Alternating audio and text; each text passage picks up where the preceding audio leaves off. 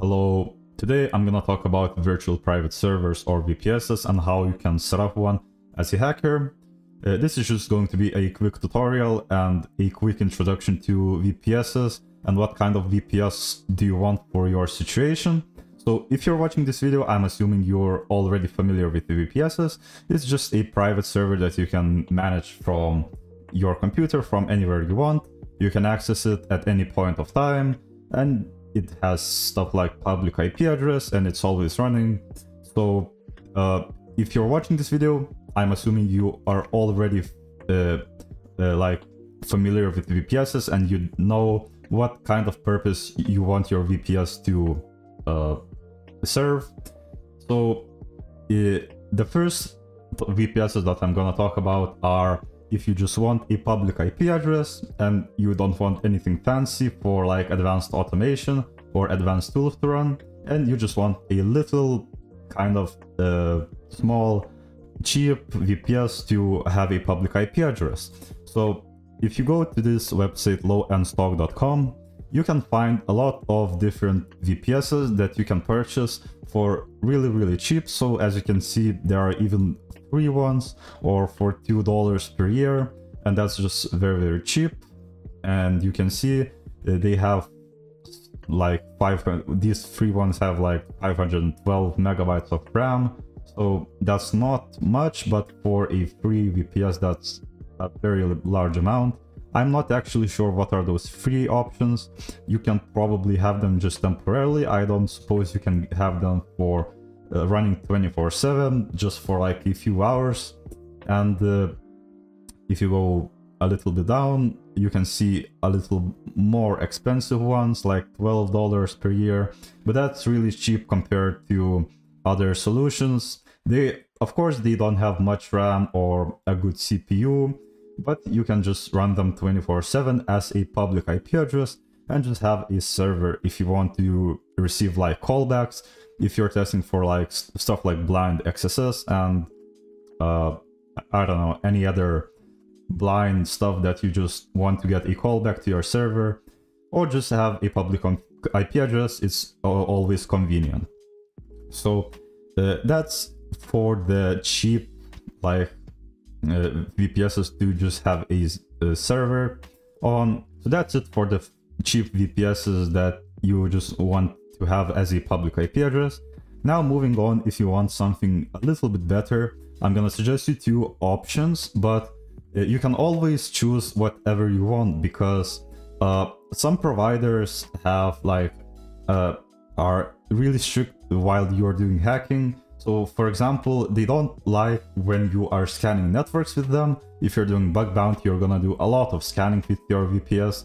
If you just want one for public IP address, any solution is fine. You can just go with the cheapest one that you are sure it will run for like without stopping and without downtime. So the options that I am gonna talk about here is this Contabu VPS or DigitalOcean. You can choose. There's like I told you, there's a lot of different options, but I've asked a lot of hackers and I've heard a lot of people use these, and I've also used Contabu and DigitalOcean myself. And this video is going to be on DigitalOcean because they have a free trial. I'm gonna give you my referral code to the description, and you're going to get free $200 to try the site with for free. And as you can see, I'm also using a free trial right now. So it's just for the video. And Contabu, I like it because it's very cheap. As you can see, it's only $11 per month for 16 gigs of RAM, 200 SSD, and 32 terabytes of trapping, which is a lot. And this VPS is used by a lot of hackers.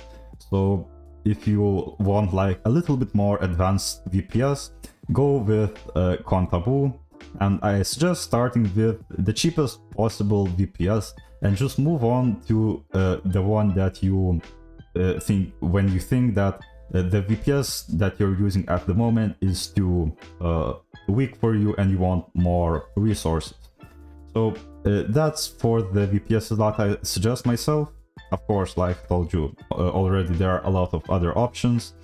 So if you go to the description of this video, you're going to find a DigitalOcean referral code. This one, I'm gonna share it there, and you can just sign up for an account and try the DigitalOcean with me. So if you wanna go ahead and spin up a free VPS for like 2 months, because you can see there are credits for 2 months, $200. It's like, if you want to try it, I suggest you go ahead and go to the description and spin up a VPS yourself. So now I'm gonna talk about how to set up a VPS and what specs and everything you should use. So I'm gonna create a new project on my DigitalOcean account here, and I will name this project just video for the video. Description is not going to matter on purpose. I'm gonna just say that it will be just other, whatever. I don't really care, and detail, that's not important. I'm gonna create project here. Move resources, skip for now. I don't really care about that. And to start a new VPS, you're just going to click on spin up a droplet. Droplet is just a naming convention for DigitalOcean to naming their VPS. They're naming their VPS as droplets. So click on spin up a droplet here, and you're going to be redirected to this page to create a VPS. So first of all, you will have to choose a region, and I suggest choosing a region that is the closest to you. In my case, I'm gonna do London because it's the closest one to me. Then moving on, we are going to choose an image. You can go to the marketplace and find more images. I'm just gonna, for this tutorial, for this purpose, I'm just gonna use Ubuntu. You can also use Debian for hacking. I like more Debian, but I'm using Ubuntu at the moment for my VPS. It really doesn't matter at all, but at the marketplace, I believe they had Kali Linux previously, but if I search for it now, I'm not sure I'm finding anything for Kali Linux. These are not Kali, so I'm really not sure what is happening here. Do they have Parrot? Let's see. I haven't actually known. So I think they had Kali and Parrot, but they for some reason deleted it. Maybe they don't really like people using their services for hacking, but I've heard that they are pretty chill about scanning and doing stuff like that, as long, of course, as you are in legal boundaries. So I'm just gonna use Ubuntu for this tutorial.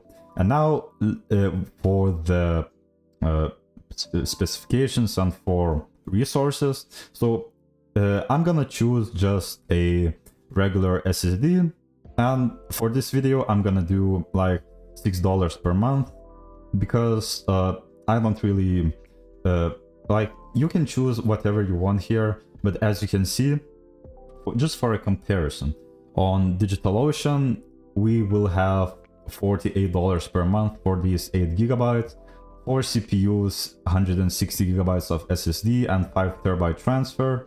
So that's not very cheap, but if you're planning to use your VPS for, like, if you're gonna scale with the VPSs and use for more advanced stuff, DigitalOcean is a very great option for you.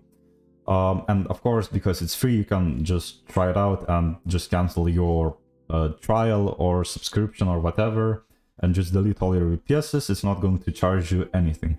So just for this tutorial, I'm gonna choose this $6 per month, which has 1 gig of RAM, 1 CPU, 25 gigs of SSD, and 1000 gigabytes of transfer, or 1 TB. It's going to be enough. Then for connecting, I always like using SSH key, so I'm gonna show you how to create one. Go to your Linux. I'm gonna use my WSL installation here and type in SSH keygen, SSH-keygen, and then we are going to generate a SSH key. So to name, I'm just gonna enter a file, so /video DigitalOcean, like that. Passphrase, I'm just gonna do no passphrase. no passphrase again, and it's generated. As you can see, we have this private key and this public key. So what do you want for setting up a VPS here? Click on this new SSH key button if you want to sign up with, if you want to create a VPS with SSH key. If you want to use password, you can just go here, password, and enter a password. I'm gonna use an SSH key. So first of all, we have to paste in the public SSH key of the content. So I'm just gonna cat video digitalocean.pub, and it's your public key. Let me copy this public key here, and then go back to my DigitalOcean and just paste the key content. Then for the name, I'm just gonna name it video tutorial, like that, and add SSH key. We have added our SSH key to the DigitalOcean. Now moving on, we have these recommended options, and I suggest you turning on this improved monitoring and alerting. So this is just going to be for a little bit more security, and you can click on advanced options and see here. We are not going to interact with these at the moment. Quantity going to be one droplet is going to be fine. Hostname, it can be whatever. I'm just gonna leave default, and everything else will be default. So essentially, we are just creating a VPS, and yeah. So just go ahead and click on create droplet here at the bottom, and your droplet is going to be created in just a second. So now let me talk about a little bit about VPSs. So we are living in a world with a lot of hackers, and if you're watching this video, you're a hacker as well. So it really should be your priority to secure your Docker, to secure your virtual private server as good as possible. So you should do a little bit research on securing VPSs and how to make them secure, and try to not make any mistakes like exposing vulnerable services to the internet and stuff like that. So I suggest you, after watching this video, go ahead and learn a little bit about cloud security, because people are always scanning your servers, as I am going to show you in a moment here. So let me just go ahead and click on this droplet, which is going to be our VPS, and copy this IPv4 address here. And you can if you want to just access the VPS, you can click on the console. It's going to click open a new Google Chrome console here. It's going to connect to the droplet, and here we go. I am now connected to my VPS, and I can do anything here that I want. So that is just like the web interface through your web browser, but I always like using management software. So the one that I really enjoy is this xMoba term, right? MOBA X term. So if I'm gonna go to my Chrome and type in MOBA X term to my browser, and here is the MOBA X term, you can just download it for free. Click on get MOBA X term now, and then download now for home edition. It's going to be perfectly enough for you. And on the MOBA X term, I like just add this VPS here. Click on a new session. Wait for it to load. Click on SSH because we are connecting through SSH. Advanced SSH settings. Use private key, and then select the private key that you have created here. And I have created this video DigitalOcean private key. This is our public key, as you remember, and this is the private key. Click on the private key and click on open. Then click on OK. Oh yeah, and we have to also, of course, fill in the remote host. So let me just copy the IP address of my droplet here. I've copied it and paste in remote host. Click on specify username, and it will be root because we are connecting as root port 22. It's fine. Click on OK, and we are connecting to our droplet. To accept all the requirements, click accept here. All right.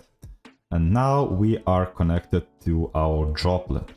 So, and one thing that I want to talk about also is in VPS, you should always use a manager like Tmux here. So if I type in Tmux, I'm going to open my Tmux session. If you don't know what Tmux is, I have created a video. So if I'm gonna go to youtube.com/0daygym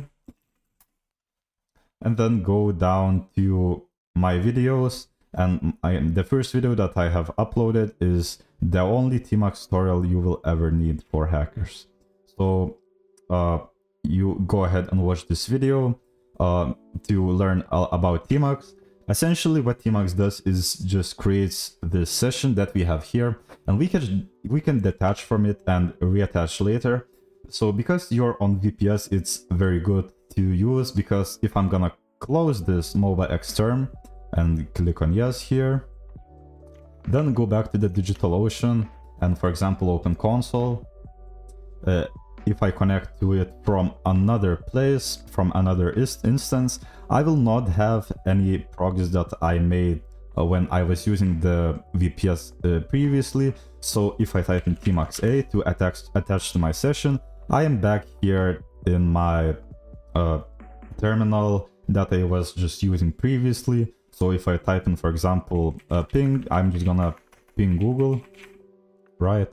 So I'm pinging it from my browser. I'm gonna close my browser now, go back to mobile extern, then go to my sessions, connect to this VPS that I have created for video, Tmux A to attach, and we are still pinging the server, so it's always running. So now for the public IP address, if you want to obtain a public IP address, go back to your VPS, to your droplet settings, and if you see this reserved IP, click on enable now. And this is going to give you a public IP address. Click to assign to droplet and add a reserved IP to this droplet. It's assigning the IP address. And it is now done. So if I go back to my video project and go back to the settings of the droplet, go to the droplet right here, and we can see this reserved IP. So if I, for example, create index.html and just fill in some basic HTML tags, HTML body, and then, for example, subscribe to 0-day gym here, right? And I'm gonna save it. I'm gonna create www directory and move index to www cd www, and then stand up a Python listener, http.server port 80. So I'm gonna copy this reserved IP address, go to my browser, paste it in, and I'm gonna magically end up on my VPS. And something is wrong here, so let's see why is it not working. Because it's going to HTTPS. If I go to HTTP, it says subscribe to 0-day gym, and we have a public IP address that we can access from outside of our network. So that's it for the VPS video. I hope you enjoyed it. I hope you learned how to create a VPS. If you want to try out for yourself, please make sure to go to the description and use my referral code to try out DigitalOcean for 2 months for free. That's it for this video. Thank you for watching and goodbye.